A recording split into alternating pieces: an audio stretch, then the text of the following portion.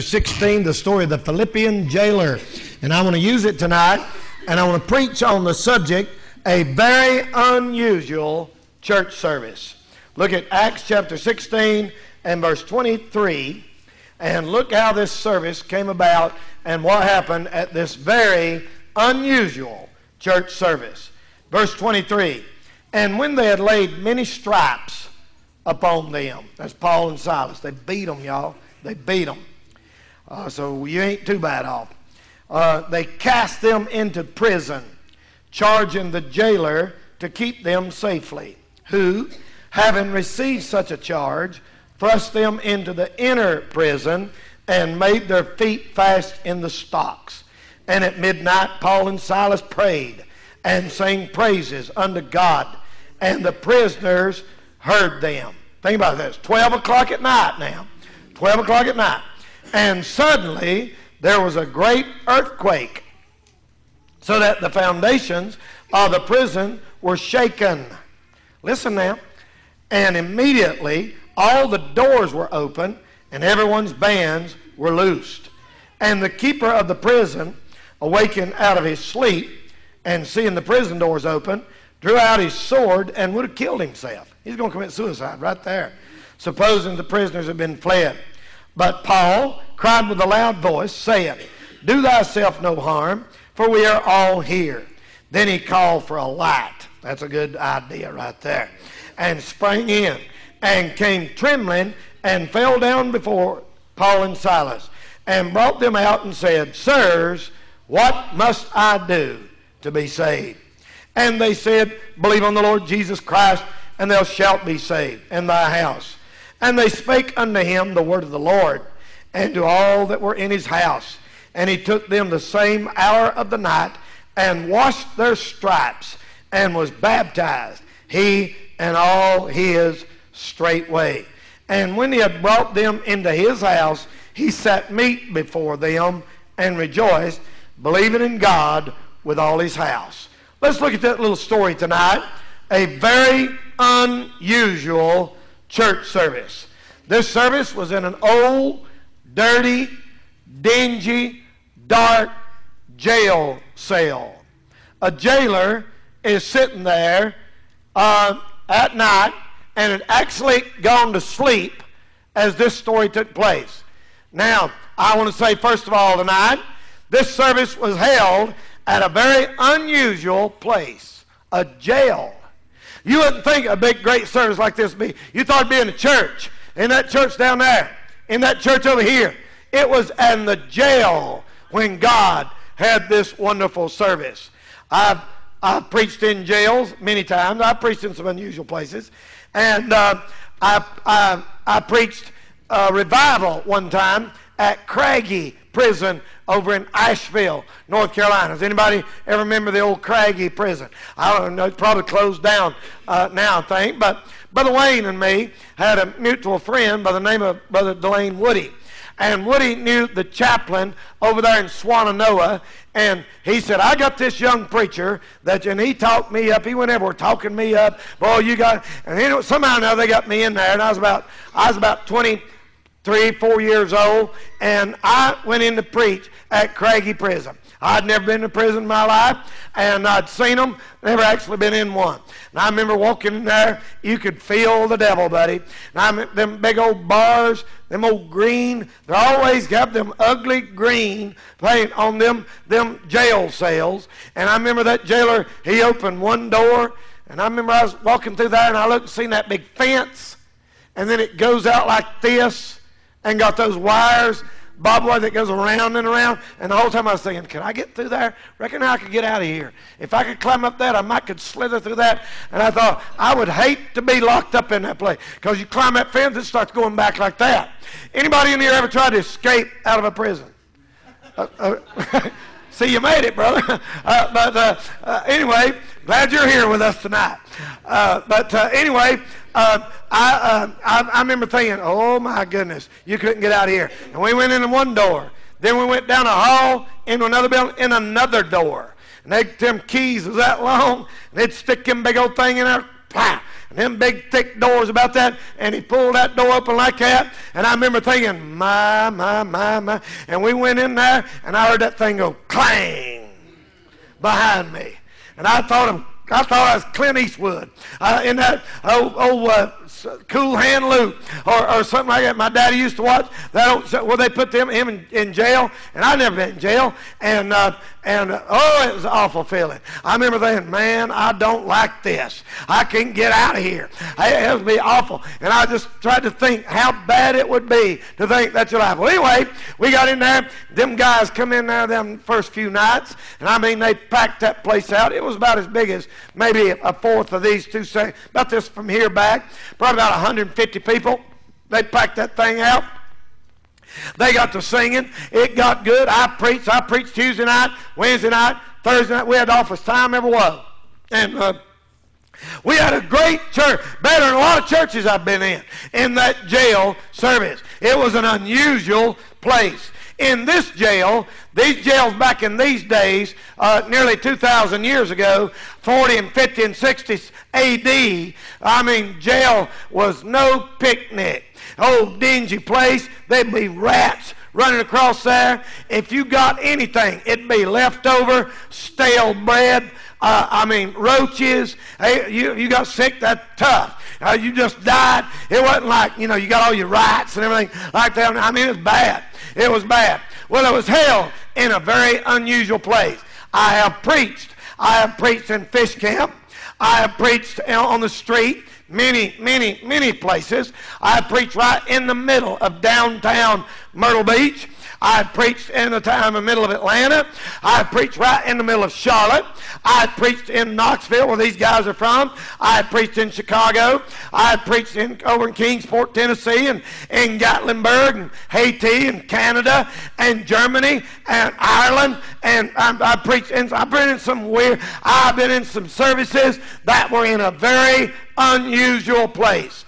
One night when we was in Haiti, they said, we're going to take you guys out where they've never even seen a white man's face.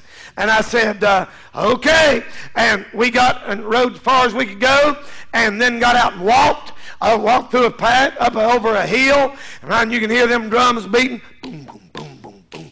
And I mean, they people come out. It wasn't even no roof. It was just like in the jungle, just like in a Tarzan movie. And boy, they was around there, and they said, "Don't touch that tree. There's this big old tree right here." They said that tree's got a curse on it, and if you touch that tree, you will die. And the whole time we was there, I said, "I'm gonna go over and touch it. I'm going to go over and touch it."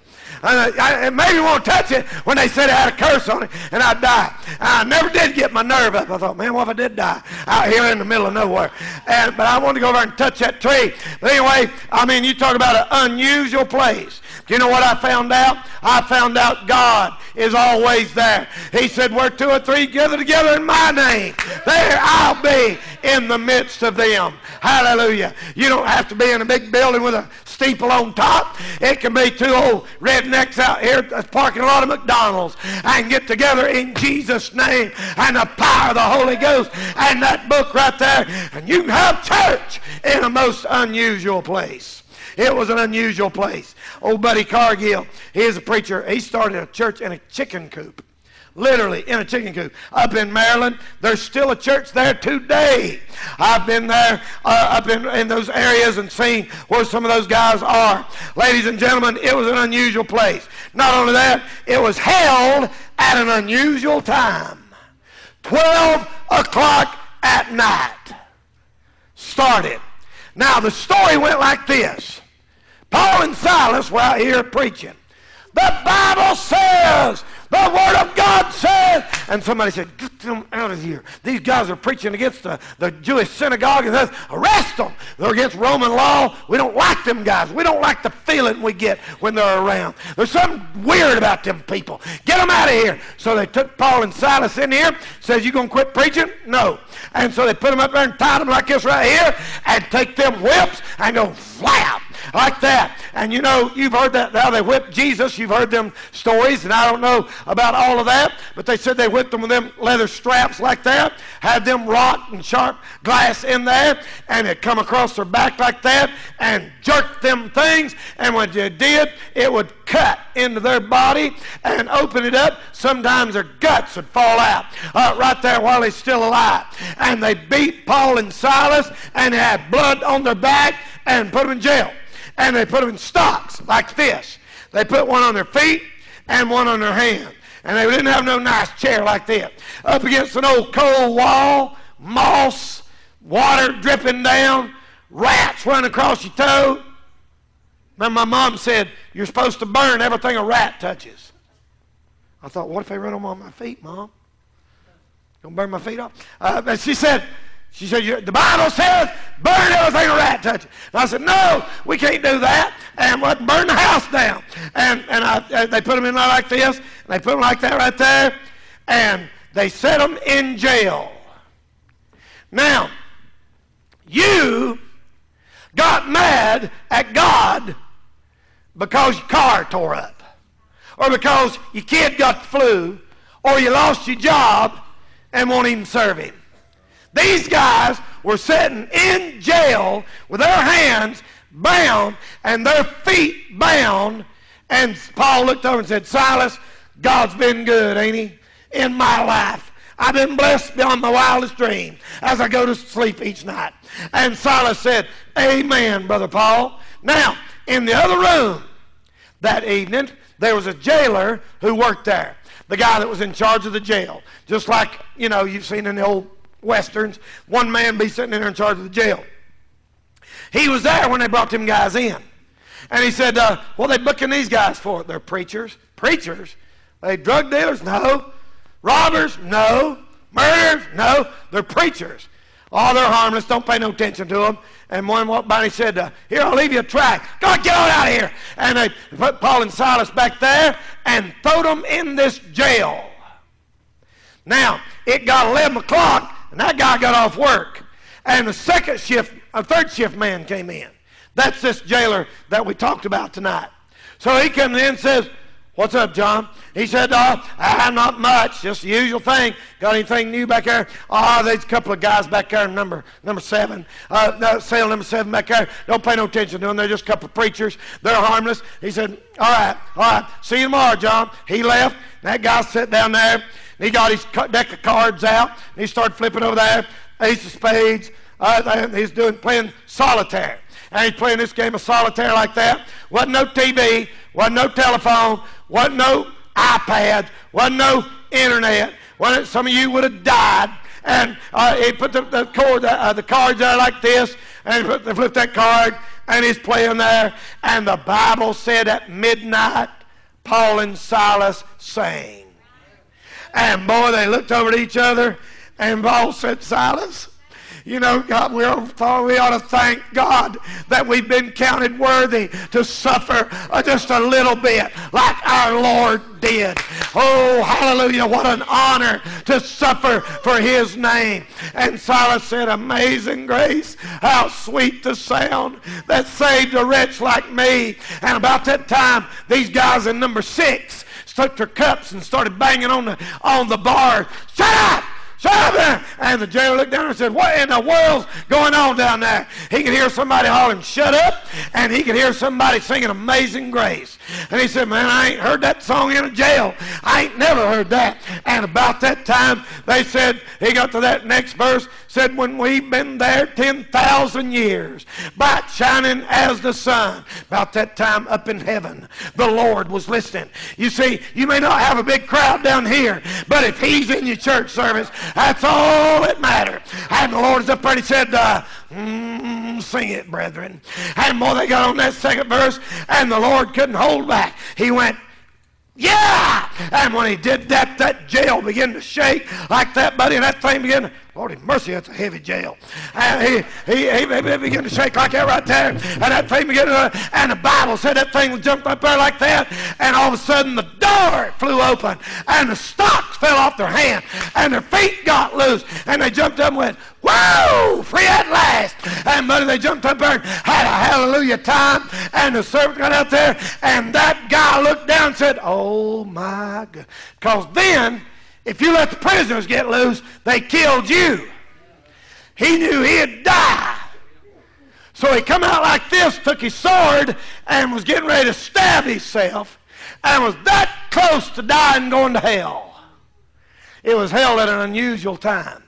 It's no accident that we're having all-night prayer meeting this coming Friday night.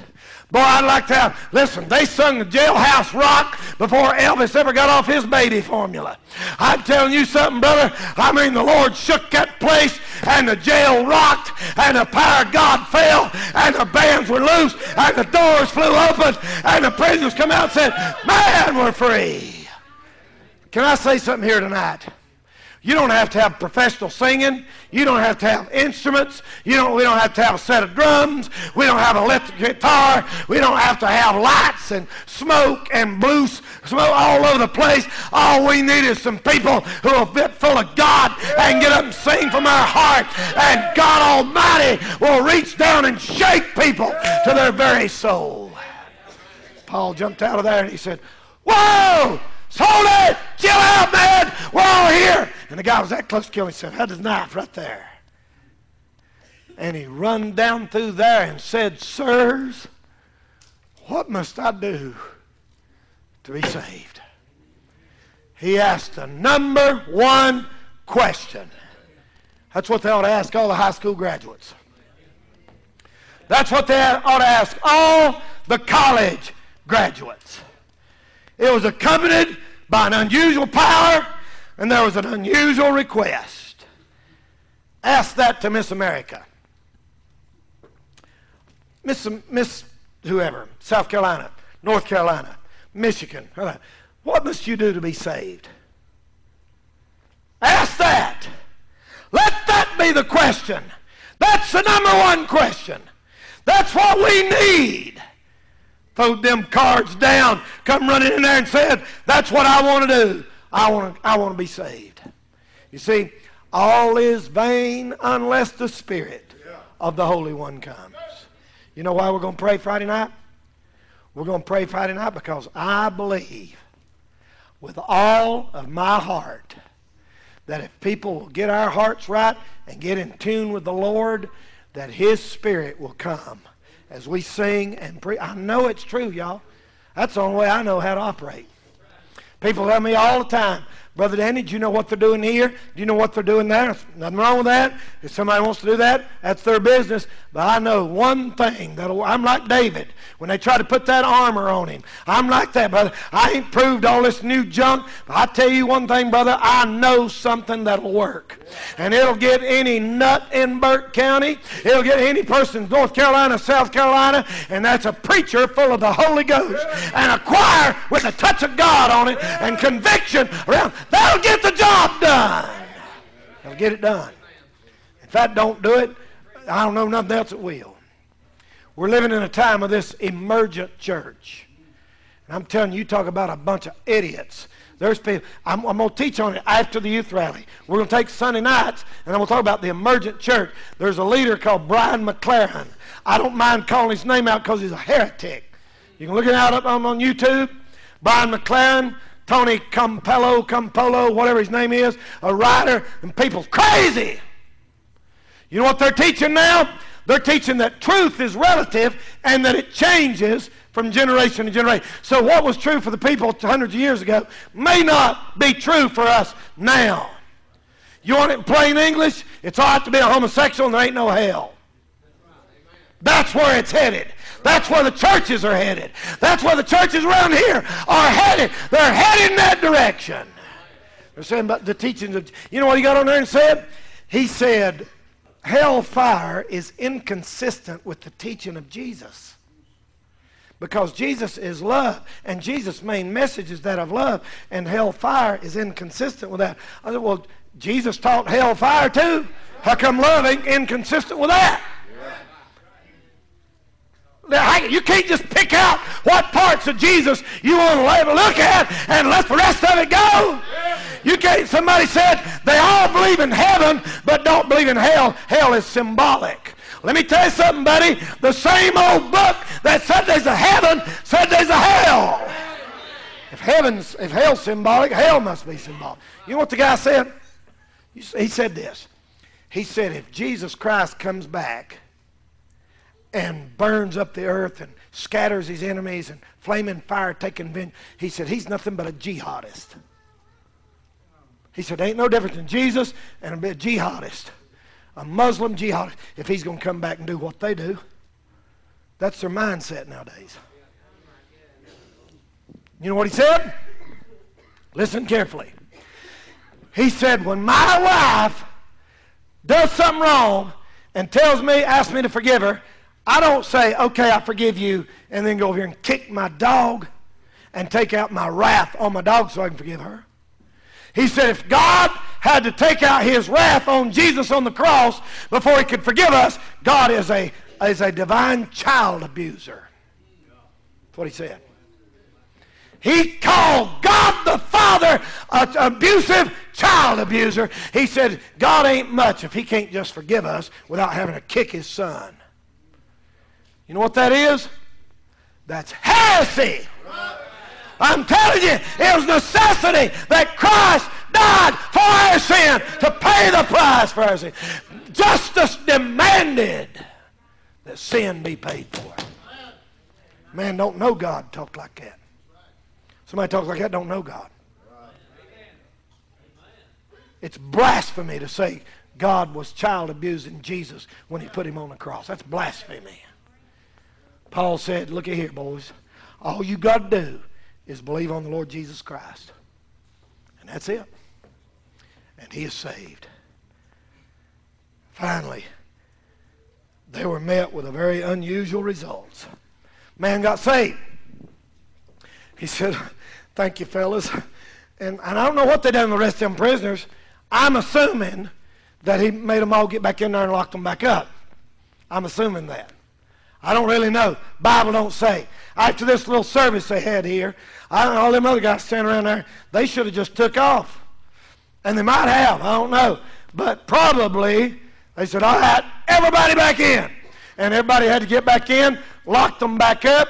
And he said, look, y'all, teach me the Bible. I want to know the Bible. And by this time, you know, it got early in the morning, 5 o'clock, 6 o'clock, 7 o'clock that morning, he got out. He took Paul and Silas with him. The first shift man come in. Man, you ain't going to believe anything unusual happened tonight, John. It sure did. We had an earthquake. God shook the jail. I got saved. And I'm taking the preacher home to meet my wife.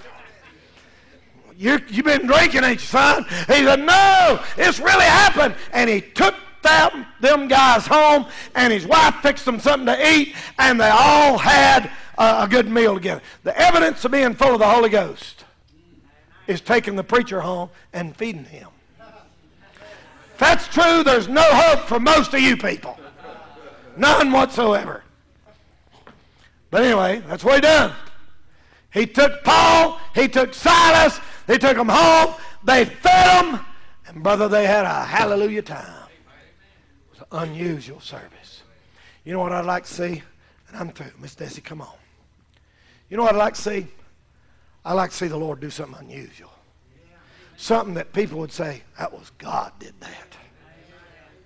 Not Brother Danny, not shining light. Now, you know, I mean, we have all this stuff. We're going to have the motorcycle.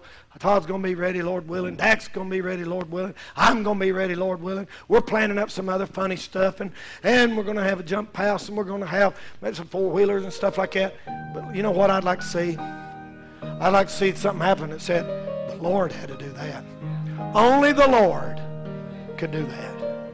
And that's why we're going to meet here. We're going to meet here Friday night and have an unusual church service.